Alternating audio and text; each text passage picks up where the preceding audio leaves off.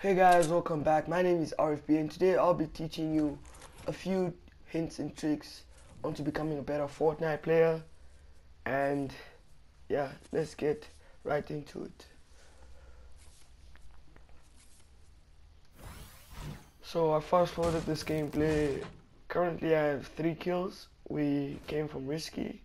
We took over Risky, but unfortunately 2 of our teammates were eliminated, but we actually end up winning this game, so stay tuned guys.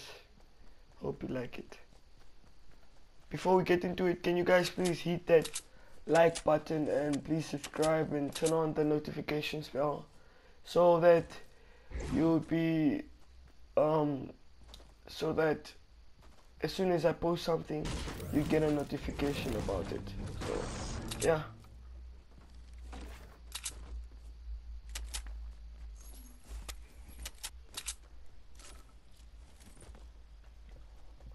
Number 1, the way you can actually become a better Fortnite player is by customizing your settings, by personalizing your settings that best suit you. So you should take your what you call it, your sensitivity X and Y into consideration, your auto aim, if you like auto aim or not. And right here, this is our first encounter, other than the one that came from Risky. And yeah, so from this point on, I start playing a bit passively and waiting for him to make the first move, because I realize that he is a RPG. So if I were to get closer, you just keep spamming me with it. So I start playing passively and start analyzing the situation. I get higher ground, which is the best thing. And as soon as my teammate joins in, I start pushing. Take out my shotgun, tap him once, tap him twice. And the way I did this, guys, was very simple. I basically customized my sensitivity so I'll become comfortable with it. Can you see I didn't miss one shot with my shotgun, which is quite rare to find, because not many people have have good aim like I do. So yeah, the first thing to improving your aim is finding sensitivity that best suits you. So I fast forwarded here because I went AFK. But our next encounter was somewhere here. But yeah, let me not spoil it, just watch this. So in squads, if you are playing duo squads or solo squads, the best thing to do is play very passively. That's my tip number 4. Playing very passively. You only start pushing once you see weakness in your opponents. That's the best thing to do when you see weakness in your opponents. And yeah, I see a bush, and I know it's a nuke. And tip number 5 is when you shoot, you can start crouching, because crouching actually doesn't reduce your aim, and it makes it harder for the opponent to get hits on you. So yeah, that's actually another tip. So a tip that Ninja uses. And also arranging your gun, guys. So the reason why I picked a drum gun over a green AR was that since the circle was getting smaller, close range combat became more become more frequent. So and drum guns have a higher fire rate than any other gun. So yeah, it's actually the best gun to choose in this situation. So yeah, basically.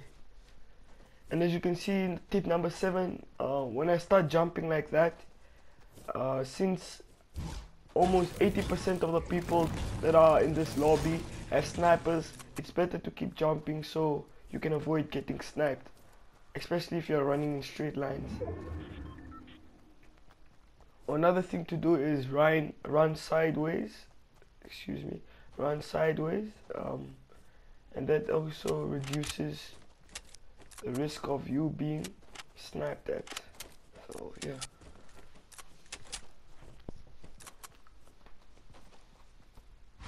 And these tips actually work because I'm playing from Namibia, Africa, and our ping isn't actually that great.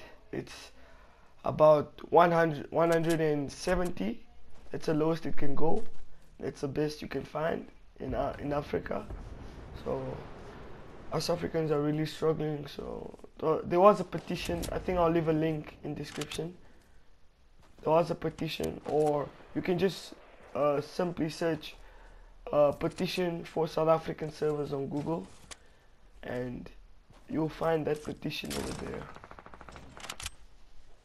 So we can start playing with better ping, because in Europe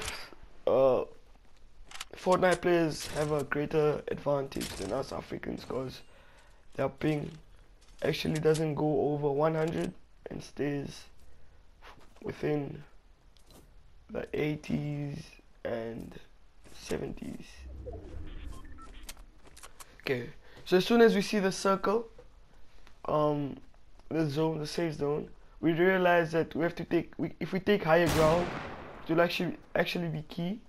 So I decided I'm gonna take higher ground, and splitting up in duo squads is actually a smart thing to do, because you have a slight chance of being spotted by the last opponent. So splitting up is actually the smartest thing to do.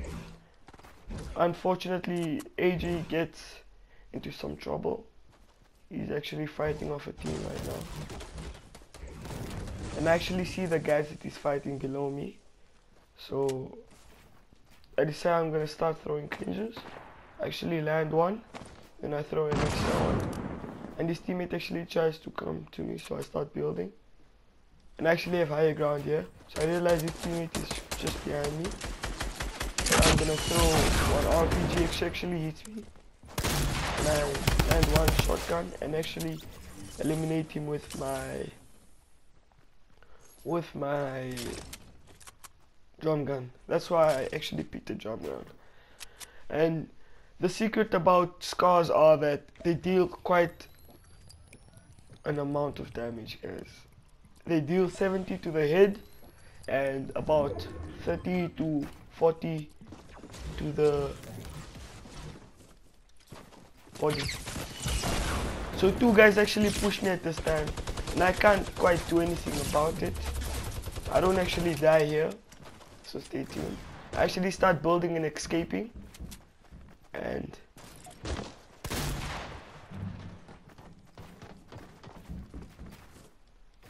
fortunately these guys actually leave me alone because they realize they're getting pushed from above.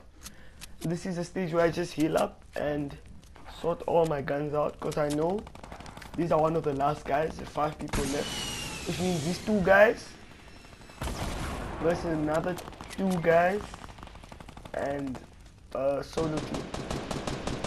No, there are actually 4 people left. So these 2 guys and another 2 guys. Okay, but unfortunately AJ dies, got knocked out by the storm, and from this point on I start panicking because I am in the zone, but these guys can't see me, and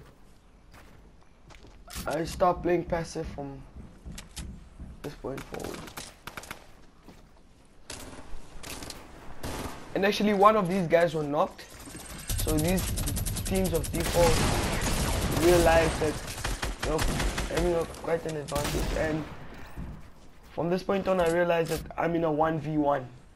So 1v1s are basically getting high ground advantage. So as I get the high ground, I know that I have an RPG. So from this point on I knew that I had a very high chance of winning this game. because I had high ground and I could just keep threatening this guy with an RPG, and I knew he was very low. So I actually found a space in his base and rocketed him. Is he rocketed? Okay. Shot him with a RPG once, which was quite simple. And guys, this is also another secret to getting high kill games. It's actually just anticipating the situation you're in. So my observation of the situation was actually perfect, because I knew when to stay behind and when to push. So thank you again for watching this video. Please leave a like and subscribe, and yeah, stay tuned for more videos, guys. Peace.